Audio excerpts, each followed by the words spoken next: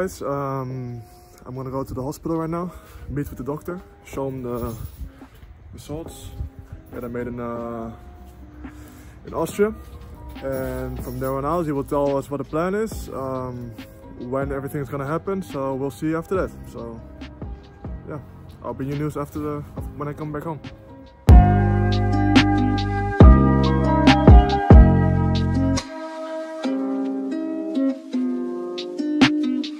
So it is the next day that I went to the doctor's office. It went good. I met the doctor. I felt confident with his knowledge. He showed me everything. I showed him the MRI scans. I showed him everything. So he saw it there. He already seen it before because my agent sent it to him. This time he told me that, of course, the ACL was there. There was a tear in the ACL.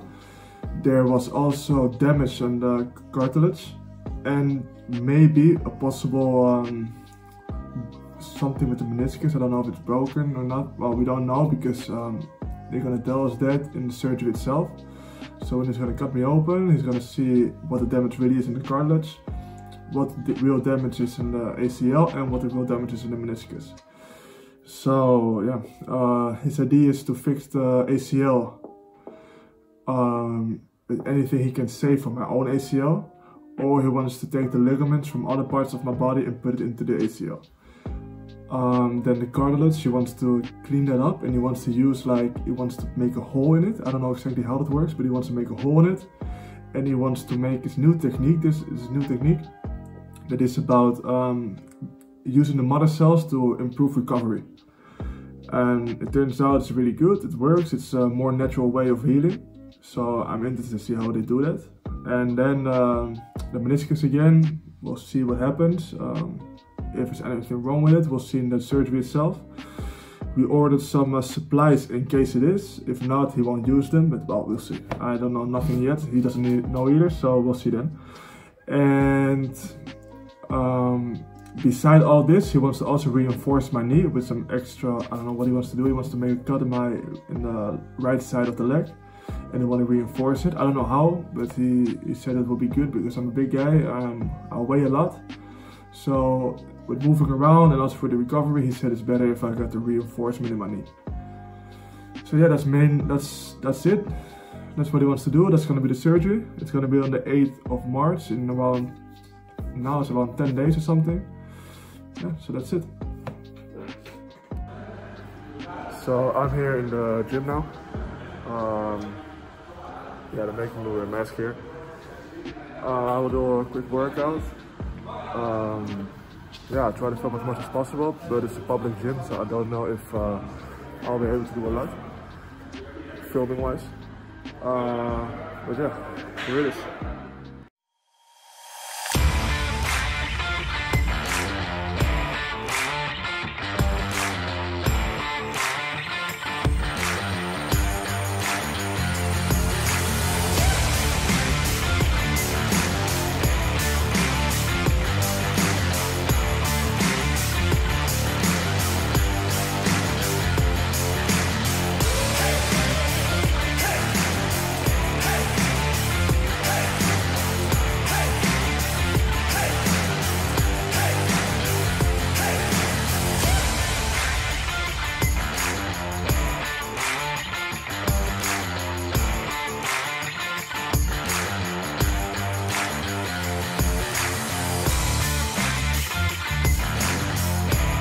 So I wanted to explain a little bit about the exercises I do in the last video and also in this video. This first exercise is about activating the muscles around the knee. So what I do is I pull my toes to me while activating the muscles inside my leg. What this does is it pulls the kneecap down and activates all the muscles around it. I do this because when I had the injury, it's like a system defense. They told me the area around the knee is like deactivated to protect the knee as much as possible. So what we want to do is activate it again. As we can see also in this video right now, this is in the morning. I filmed this in the morning. As you can see, every morning it's a little bit more inflated. It's more difficult to activate it. It happens every morning. It's normal as far as I know. We can see that the knee is a little bit more, it's hard for the kneecap to go down. That's because the area around is not activated yet. The second exercise is about gaining as much angle as possible without any help. So what I do is I just put my toes up again and then just try to, with the heel, try to slide up to my body as much as possible. As you can see, I don't have a full rotation yet. I don't have a full angle yet. That's because at the end there, I feel like still a little bit of liquid in it. And yeah, the muscles are tight around the area, so it's hard for me to go any further than what I'm doing in this video. These exercises, I normally do it, especially the first two ones. I normally do it until I really feel good. So there's not any specific number of sets I have to do. It's just until I feel like they're activated and I should be able to go to the next exercise now.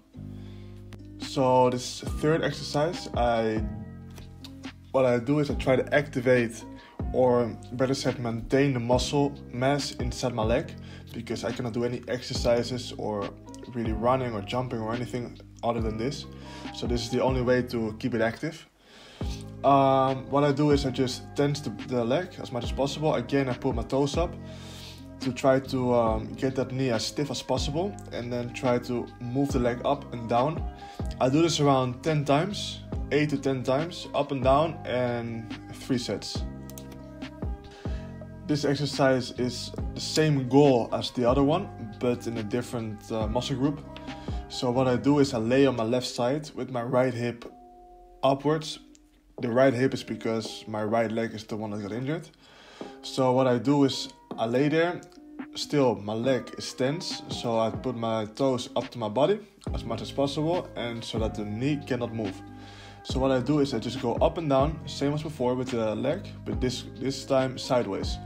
So what it does is it targets a different muscle group, and also this one I do also like around 10 times, 8 to 10 times, and 3 sets as well. So this last exercise is the same as before. We try to straighten that leg as much as possible. Don't get the knee moving, but we target a different area again. This time the trajectory of the leg is going to be a lot less. Yeah, also this one we do it around the same time, around 8 to 10 times again, and 3 sets. And that's all the exercises I do to maintain or to keep the leg as active as possible. So I just finished watching the game, the Oberwart game. They played really good. Both teams, they played really good. We lost at the end. They made a 3-pointer at the last second. Bad luck, it can happen. Yeah, that's it for this week. Next week, the last week before the surgery, and Friday after pre-surgery. And yeah, so that's gonna be it. Of course I'm gonna do some other stuff and I'll show you in the next video, but for this week that's it. I'll show you the clip of the ending of the game, and that's it for this week. So thank you for watching, see you next time.